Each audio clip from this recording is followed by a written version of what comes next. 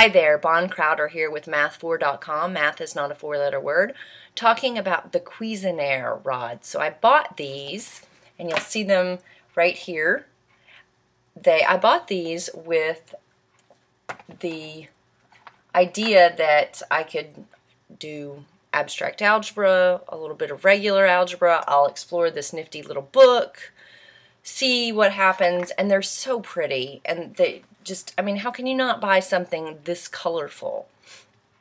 So I bought this set, and I'm really excited about it, and as I started playing with them, I noticed something kind of fun that you can do because they are measured in centimeters. So the little tiny single white guy, this little white guy is 1 centimeter. I don't know if that's according to some standard, but I noticed that and I measured it. So, and it fits this grid that is a 1 centimeter whiteboard or dry erase board, wet erase board graph paper. So you'll notice that they'll each fit, which is really quite cool. So you can get some really interesting, colorful things going on here. So I started playing, and then I thought, you know what, we could actually create. So this in and of itself is entertaining and starts to build some appreciation and interest in graphing. Then I thought, I remember those nifty little games where they would give us a sheet of coordinate pairs and say, okay, with those coordinate pairs, you create your own sort of connect the dots. Thought, okay, well, we could do that. And I started building something and thought, well, why don't we have the students create that? Because these are so pretty. So I started building a tree, and then I stopped so I could record it. So I'm going to build the tree. So you can give the set or a number of sets, however many you have. I have the home version, I think. And ask them to build something. And so again, I started with the tree because I saw 2 different greens. And then of course we can have some little white pieces, and if we want to add apples, we can have an apple tree. So the idea behind this would be, after they build it, they can create the puzzle to share with someone else by writing down the coordinate pairs for the bottom left-hand corner of each rod. So this is kind of an abstract tree. Maybe I can fill in.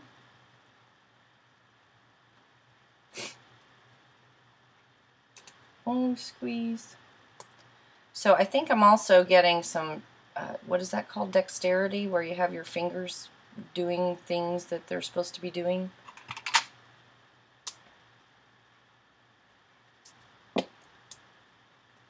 Where's my apples? My apple tree is sort of lacking. I have 4 green ones. Where's the other green one? Okay, there we go. Fit him on there. So I have apples, and now notice too, they have to play some shove around and fit in. So do they just squeeze them all together? Oops, because that doesn't quite work. Fill in with some white ones. Are we still on? Yes. And so on. I have another green one down here. So you build a Cuisenaire tree.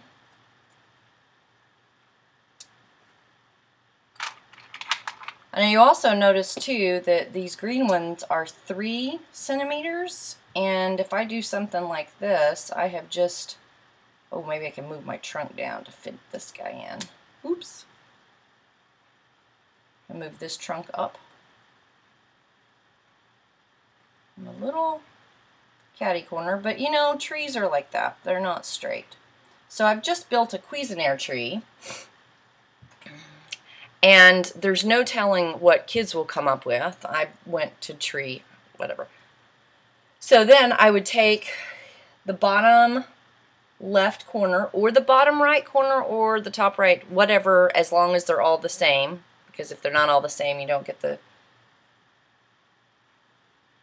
you can't identify, you need a standard. So then you look at the bottom left corner. Apparently I'm running on low battery here. Bottom left corner for each. And then I can start plucking these away. So I have the white at 1, -1. Is that right? 1, -1. Then I can pluck him away. And then I have light green and green.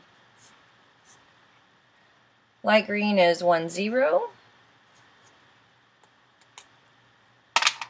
And there's a dark green at 1, 1, 2, 3.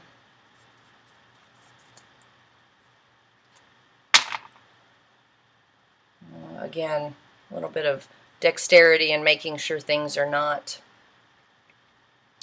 getting too off kilter here as we pull these out. This dark green is 1, 2, -1, 2, 3.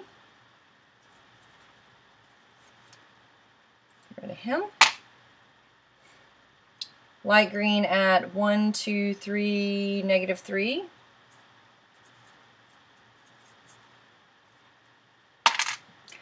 And you can see that we continue.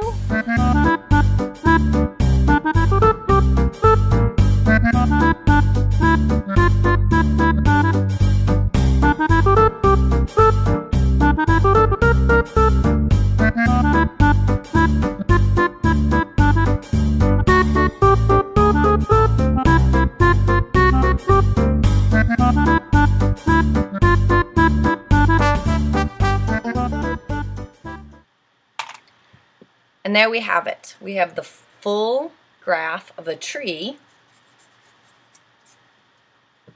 as a Cuisenaire tree. I'm Vaughn Crowder, reminding you that math is not a 4-letter word.